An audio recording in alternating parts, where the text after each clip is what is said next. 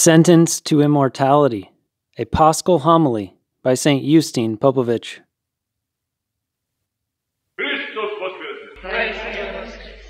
Christ is risen. Indeed, he is risen. Man sentenced God to death.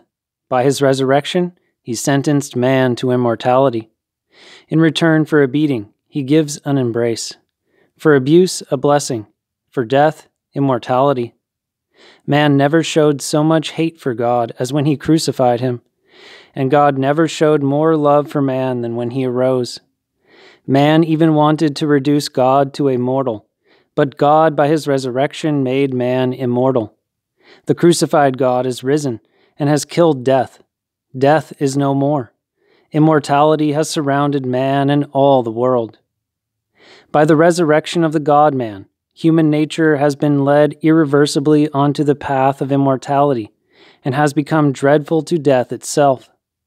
For before the resurrection of Christ, death was dreadful to man, but after the resurrection of Christ, man has become more dreadful to death. When man lives by faith in the risen God-man, he lives above death, out of its reach. It is a footstool for his feet. O death, where is thy sting? O Hades, where is thy victory?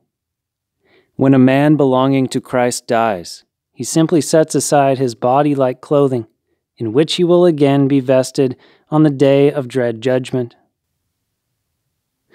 Before the resurrection of the God-man, death was the second nature of man. Life first, death second.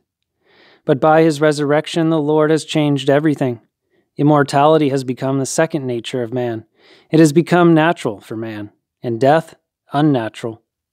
As before the resurrection of Christ, it was natural for men to be mortal. So after the resurrection of Christ, it was natural for men to be immortal. By sin, man became mortal and transient. By the resurrection of the God-man, he became immortal and perpetual. In this is the power, the might, the almightiness of the resurrection of Christ. Without it, there would have been no Christianity. Of all miracles, this is the greatest miracle. All other miracles have it as their source and lead to it. From it grow faith, love, hope, prayer, and love for God. Behold, the fugitive disciples, having run away from Jesus when he died, returned to him because he is risen. Behold, the centurion confessed Christ as the Son of God when he saw the resurrection from the grave. Behold, all the first Christians became Christian because the Lord Jesus is risen, because death was vanquished. This is what no other faith has. This is what lifts the Lord Christ above all other gods and men. This is what, in the most undoubted manner, shows and demonstrates that Jesus Christ is the one true God and Lord in all the world. Because of the resurrection of Christ, because of his victory over death, men have become, continue to become, and will continue becoming Christians. The entire history of Christianity is nothing other than the history of a unique miracle, namely, the resurrection of Christ, which is unbrokenly threaded through the hearts of Christians from one day to the next, from year to year, across the centuries, until the dread judgment. Man is born, in fact, not when his mother brings him into the world, but when he comes to believe in the risen Christ. For then he is born to life eternal, whereas a mother bears children for death, for the grave. The resurrection of Christ is the mother of us all Christians, the mother of immortals. By faith in the resurrection, man is born anew, born for eternity.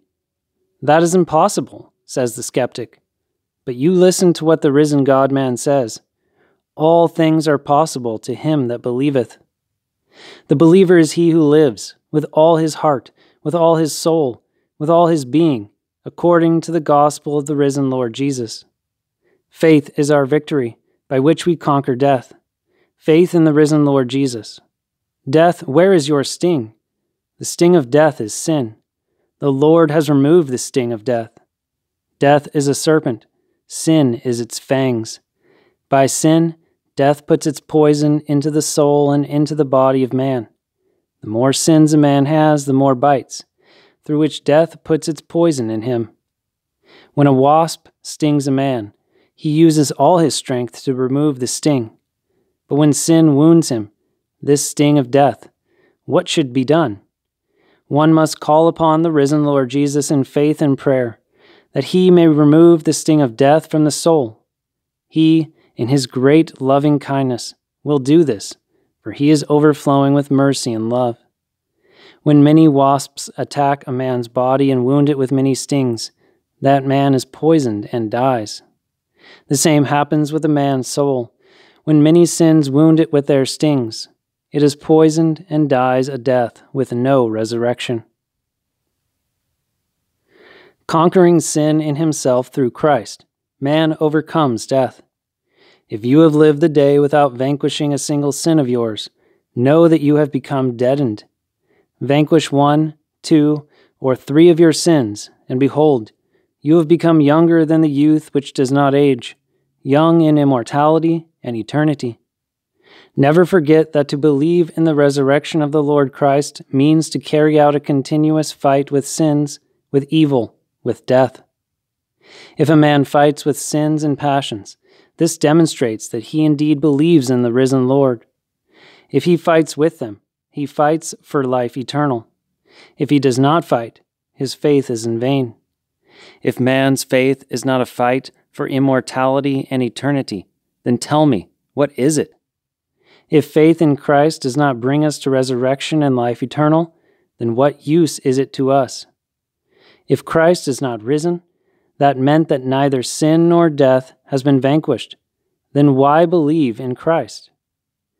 For the one who by faith in the risen Lord fights with each of his sins, there will be affirmed in him gradually the feeling that Christ is indeed risen, has indeed vanquished the sting of sin, has indeed vanquished death on all the fronts of combat.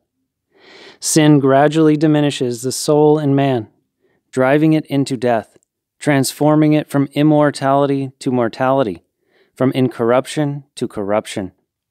The more the sins, the more the mortal man.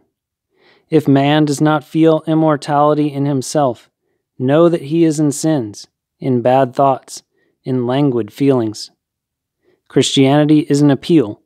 Fight with death until the last breath. Fight until a final victory has been reached. Every sin is a desertion. Every passion is a retreat. Every vice is a defeat. One need not be surprised that Christians also die bodily. This is because the death of the body is sowing. The mortal body is sown, says the Apostle Paul, and it grows, and is raised in an immortal body. The body dissolves, like a sown seed, that the Holy Spirit may quicken and perfect it. If the Lord Christ had not been risen in body, what use would it have for him? He would not have saved the entire man. If his body did not rise, then why was he incarnate? Why did he take on himself flesh, if he gave it nothing of his divinity? If Christ is not risen, then why believe in him? To be honest, I would never have believed in him had he not risen and had not therefore vanquished death. Our greatest enemy was killed, and we were given immortality. Without this, our world is a noisy display of revolting stupidity and despair, for neither in heaven nor under heaven is there a greater stupidity than this world without the resurrection. And there is not a greater despair than this life without immortality. There is no being in a single world more miserable than man who does not believe in the resurrection of the dead. It would have been better for such a man never to have been born. In our human world, death is the greatest torment and inhumane horror. Freedom from this torment and horror is salvation. Such a salvation was given the race of men by the vanquisher of death, the risen God-man. He related to us all the mystery of salvation by his resurrection. To be saved means to assure our body and soul of immortality and life eternal. How do we attain this? By no other way than by a theanthropic life, a new life, a life in the risen Lord, in and by the Lord's resurrection. For us Christians, our life on earth is a school in which we learn how to assure ourselves of resurrection and life eternal. For what use is this life if we cannot acquire by it life eternal? But in order to be resurrected with the Lord Christ, man must first suffer with him and live his life as his own. If he does this, then on Paschal he can say with St. Gregory the theologian, "Yesterday I was crucified with him. Today I live with him. Yesterday I was buried with him. Today I rise with him." Christ's 4 Gospels are summed up in only 4 words. They are, Christ is risen. Indeed, he is risen. In each of these words is a gospel, and in the 4 Gospels is all the meaning of all God's world, visible and invisible. When all knowledge and all the thoughts of men are concentrated in the cry of the Paschal salutation, Christ is risen, then immortal joy embraces all beings, and in joy responds, "Indeed, he is risen." Through the prayers of our holy fathers, of St. Justine of Chelier, O Lord Jesus Christ our God, have mercy on us. Amen.